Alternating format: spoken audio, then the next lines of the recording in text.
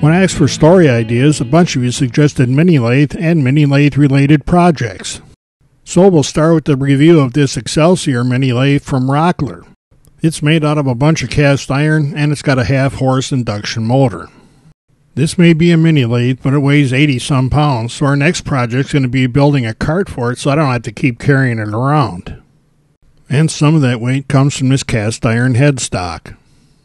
The headstock is fixed in position, and that's just fine on a mini-lathe.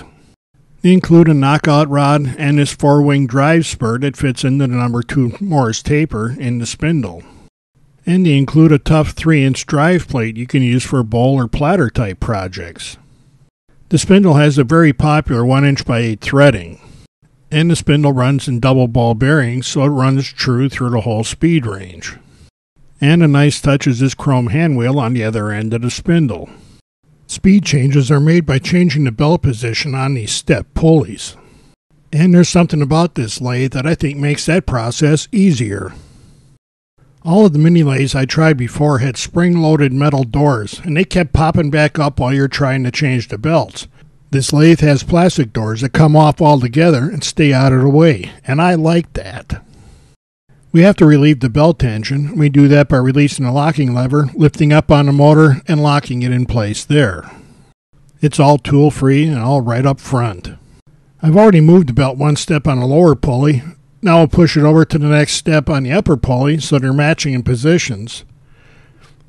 And that's all there is to it. Then I go back around the front and apply tension to the belt. Put the covers back on and we're ready to start turning. One of the things I always check on a lathe before I get too far into it is how closely the centers align. If there's much of a misalignment here, you'll never get this lathe to run right. But we have no worries with the Rockler lathe. These centers line up perfectly. This lathe comes with a 6-inch long tool rest that fits into a cast iron banjo. The handle that locks the tool rest post in place is repositionable. That lets you put it where it's fully out of your way when turning, and that makes it a little safer.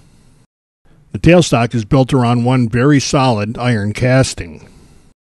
The tailstock itself is locked in place with a single lever on the backside. Another repositionable handle is used for locking the tailstock quill in place. The handwheel on the rear of the tailstock has a spinner handle that makes it easy to move the quill through its 2-inch long travel. A ball bearing live center is supplied with the lathe, and that fits into the number 2 Morse taper in the tailstock quill. And this quill is self-extracting, in that when you back it up fully, it automatically pushes what's ever in the Morse taper free. And now with everything checked, it's time to put some wood in this machine and see how it turns. This is about 15 inches of hardwood that I cut out of a pallet. I'm going to use this in an upcoming video tutor, but I needed to round it out, so this is a good test piece for us to try here.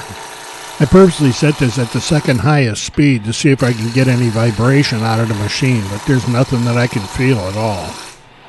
And keep in mind that this lathe is just sitting on the rubber feet it came with. It's not bolted down to the cabinet it's sitting on. And I haven't added a bunch of weight or nothing. We just put the wood in it and started turning, and it's running nice and smooth. After rounding the piece out, I'm just going to cut a little shape in the end just to see if there's any control problems or vibration that show up. I'm using a 3/8 spindle gouge, and this is a good tool for revealing vibrations if you're starting to get them in the wood. But neither me nor the tool are feeling anything. Everything's cutting nice and smooth. So we've cut a little V-shaped bead in the end of our short spindle piece, but I made this lathe cart longer for a reason, so it's time to put on the extension bed and see how it turns with that installed.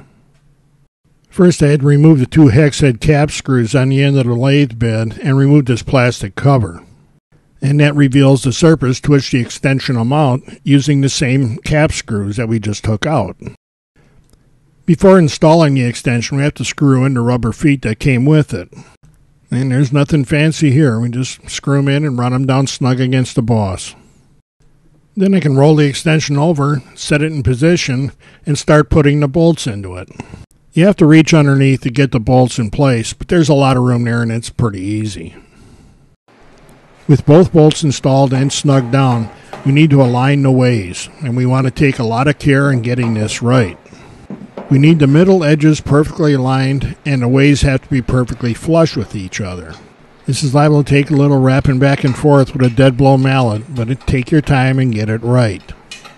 The ground surfaces of the lathes have to be perfectly flush with each other as well to make sure that the tailstock will slide through this joint easily. To make sure that our centers line up, we need to put a good straight edge down the ways across both pieces of the bed and make sure that everything's level with each other. And I found here that I had a tiny gap beneath the straight edge right at the joint. I noticed that the feet at the end of the original lathe, sort of in the center now, were actually suspended a little bit.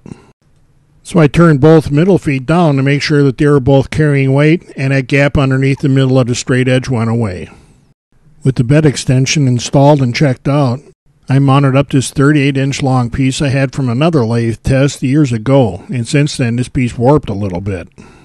But that's alright, we need to see how the lathe works with a piece that's out of balance, because not much is going to be in balance when we first mount it up. Now here again, I'm spinning this piece pretty fast because I want to see how much of a vibration the lathe will pick up. I can feel the intermittent contact in the tool itself, but there is no vibration in the lathe.